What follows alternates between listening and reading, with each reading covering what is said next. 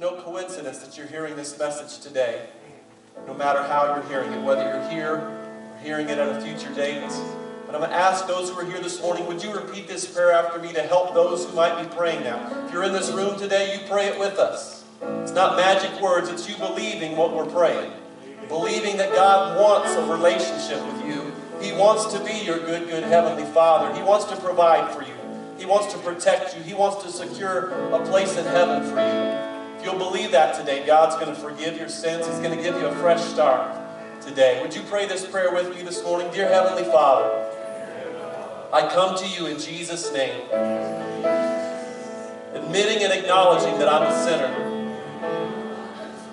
I believe, Jesus, that you died on the cross for my sins, paying the penalty that I deserved. And I am in need of you, Jesus, to be my Savior, to be my Lord. Please forgive me for all my sin. Wash me, make me clean, and help me from this day forward to live for you. Thank you for saving me, making me ready for heaven. In Jesus' name, amen. If you prayed that prayer, let somebody know who's a Christian, amen. Grab my arm today if you're here in this building and you made that decision for the first time or you rededicated your heart. We just want to encourage you and help you in your walk with the Lord. Every good, healthy relationship is a two-way relationship. God wants to talk to you, and He wants you to talk to Him. Learn how to pray. Amen?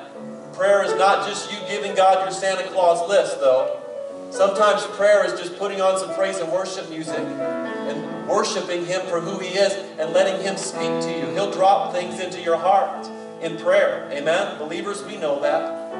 Get a Bible and start reading it as well. Let God speak to you through His Word and show you individually, not just on Sundays when the pastor's giving it to you, but on your own time. Spend some time. It may just be a few minutes before you go to work or you go to school, you start your day. But let God show you who He is in the Bible, amen? And teach you from His Word. And then get plugged into a church where you can grow with other brothers and sisters in Christ, amen? Those that are running the same race you are. They're not running to drop out, they're running to win. That's the church you want to be in. Those who are pursuing after Christ with all of their heart. And you be there as much as you can. It's going to help you grow in that walk with the Lord. Believers, before we dismiss this morning, can we say this morning, God, help us as believers in these last days. He's coming soon, amen? Help us as believers in these last days to recognize and to realize that we live in a fatherless society, don't we? There's a lot of people, maybe you know some, who are broken, who are bruised, who are hopeless because there's no father in their life. And let's ask God to help us realize that we can be a father to the fatherless just like He is, because we can tell them about our God. Amen? We can tell them about our God. The church had better be reaching out to the almost 50% of young people who are fatherless, or who's going to. Amen. God, use me. Use me to tell them about a good, good Heavenly Father who will protect them, who will provide for them, who will secure a stable future for them. Amen. Can we say that this morning as we close in a time of prayer? Heavenly Father, I want them to see you. I want them to see that you can make up the difference where maybe their earthly father has failed. God, you want to provide for them. You want to protect them. You want to give them a future. Maybe you know some people today that need that in their lives. Can we just take a few moments as James sings this song? And can we just pray in the way that we feel the Lord wants us to respond to His Word today? Let's pray for those fatherless that we may have contact with in our life. And let's pray, God, use Bolivar Pentecostal Church to reach out to a broken, a bruised, a hopeless world, and to point them to Jesus. Will you take a few minutes and do that as James leads us?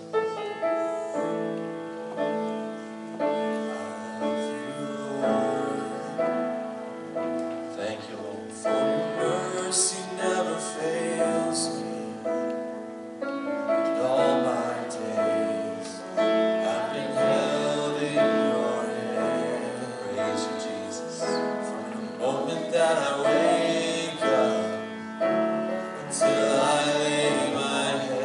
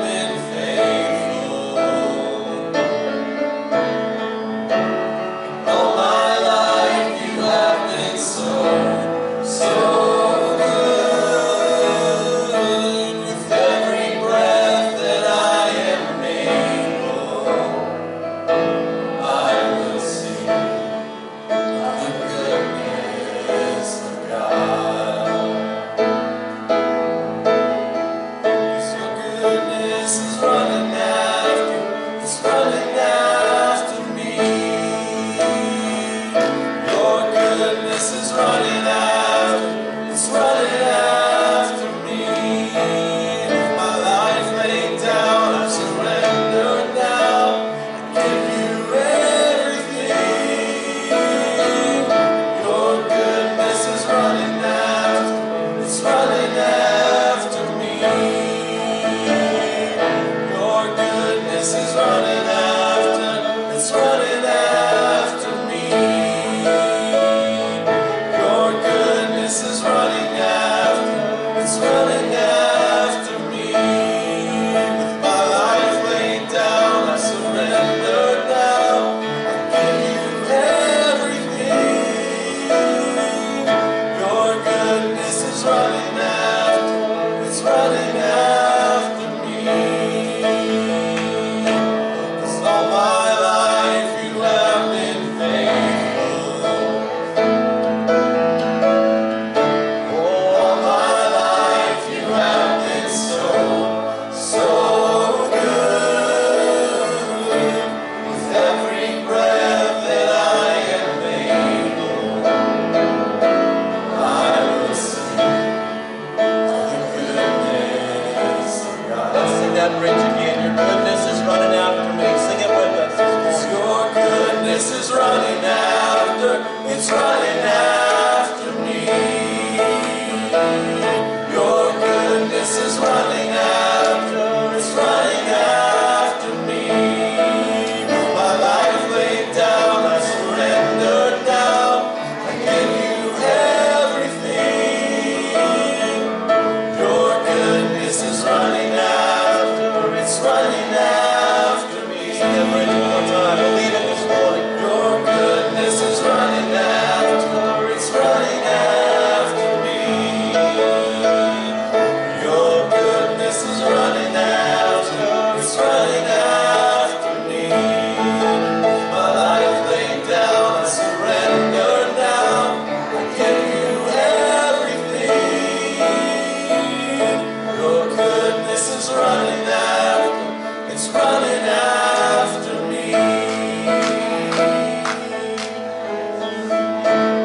All my life you have been faithful.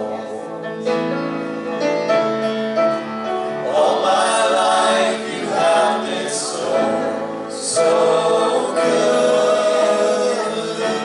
With every breath that I am able, I will sing the goodness of God.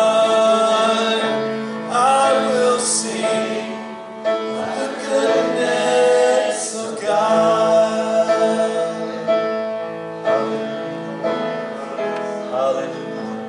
Praise you, Lord. He's a good God, amen. He's a good God. He's worthy of our praise, amen. He's worthy of our trust this morning. Praise God. Continue to trust Him, amen. He's going to make a way for you if you'll trust Him today. Hallelujah. Let's pray and we'll dismiss this morning. Heavenly Father, we come to you in Jesus' name. We thank you today for your word. Your word exposes the thoughts and the intents of our hearts, shows us the things that need to change.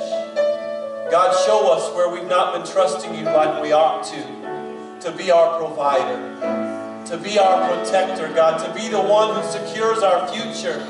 God, you hold those things in your hand and you're good at it. Help us to trust you for that today. Lord, we pray for a fatherless society that we live in, that's broken, that's bruised, that's battered, because there is no dad in the home. The effects that it's had upon our children for too many decades, Lord God.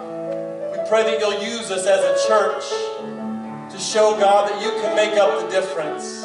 Your grace is enough, God. There's no dad in the home. You can step in and be their heavenly Father. Lord, you can save them. You can rescue them, God. You can give them a sound mind. Lord, use us to be a light for you this week. When we come across someone who's broken and desperate, needing Jesus in their life, God, that will sow a seed of the gospel into their hearts, that will point them to you, Jesus. Let them know that you can make all the difference. May we see a harvest of souls right here in Harpers Ferry, West Virginia. People coming to know you because, Lord, we speak up. Speak life into their lives. Lord, we just pray that you'll bless us as we leave this place this morning. Help us to hide your word, to treasure it in our hearts this week, and to find ways to put it into practice. God, bless our time with family today. Help us to honor our dads, to honor those who have that role in our family. God, just give us strong families, Lord, that are making a difference for you, Lord God, held together by your love. We thank you for that. Bless your people as we leave this place this morning. Give us a great week in your presence, we pray, in Jesus' name. Hallelujah. Amen. Amen. God bless you.